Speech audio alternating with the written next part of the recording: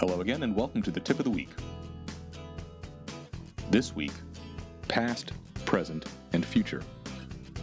As we approach the end of the year, things seem to slow down. This is an ideal time to take a look at where we've been, where we are, and where we'd like to be at this time next year. Rather than making New Year's resolutions, let's take the time to look at what we can commit to. As Yoda in Star Wars said, you must unlearn what you have learned.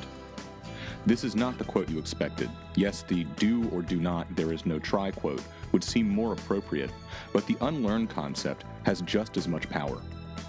We need to occasionally look at what we think we know is the right way to do things and examine these concepts based on the current space and time we're experiencing. Change is frequently avoided, but without the willingness to change and learn new ways, mankind would have gone extinct. The next time you tell yourself something isn't possible, stop and ask yourself, if it was possible, how would I do that, and what would it look like? We can get in our own way by limiting possibilities. If you'd like to increase business by 25%, what would that look like? What resources would you need? What do you need to learn or unlearn to achieve your goal? Not possible, you think. We're in the middle of a pandemic. But if it was, what would that look like?